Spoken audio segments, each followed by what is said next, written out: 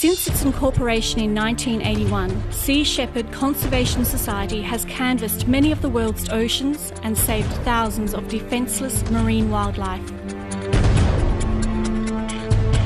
Sea Shepherd maintains strong vigilance over controversial shark culling methods off Western Australian coastlines. Shannen Doherty and charmed co-star Holly Marie Combs are amongst the many voices crying out to save our sharks. How do you feel about the shark cull kill zones? I'm very much opposed to it. We both are. It's why we just spent couple hours out on the Bruce with our lovely host to look at it and see what was going on and to educate ourselves and hopefully to bring some awareness and education to others as well. It's not humane, and we're supposed to be humane, and we're supposed to have compassion for all living things, not just for, humans. And yet we do this cruel practice. It's pretty barbaric, in my opinion.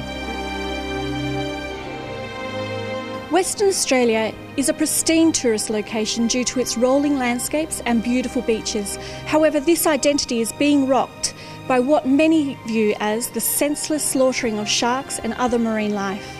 To read about it and to see pictures is one thing. To actually be out there and see what the lines are and what they do is really far more horrifying. There's no scientific evidence to show that this is going to make people safer. It's just not.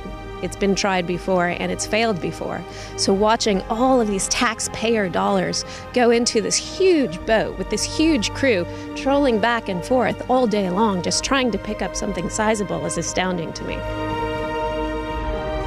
Sharks throughout the world are becoming endangered, certain species very much endangered.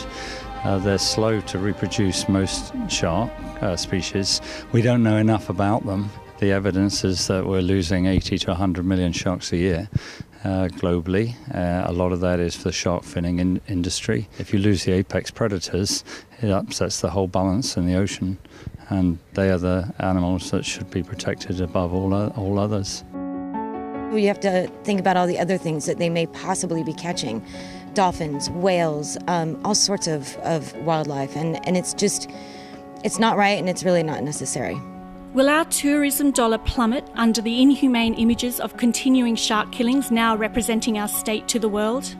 Organizations are now calling for a boycott of Western Australia. They say don't go, don't visit, which I think would be devastating. I don't really understand how it's better business for beachgoers to see a boat, which you can see from the shoreline, as we saw today, pull up a huge animal out of the ocean. Like, how does that make them feel safer when you're basically creating a bait zone of blood and thrashing that's attracting more of these animals to where you want the people to go? The ocean is theirs, it's not ours. And we just seem to keep on taking over everything, don't we? And if something threatens us in any way, shape, or form, our solution to that is to kill it. I think there's a very delicate balance to the ocean, and I think humans have messed with it for so long that there's going to be devastating consequences, that this kind of method is only going to worsen. Despite the state government's continued use of the drumlines, Sea Shepherd continues to patrol marine protected waters off our shores in relentless effort to conserve these magnificent creatures. Melissa Gurney for Undercurrent.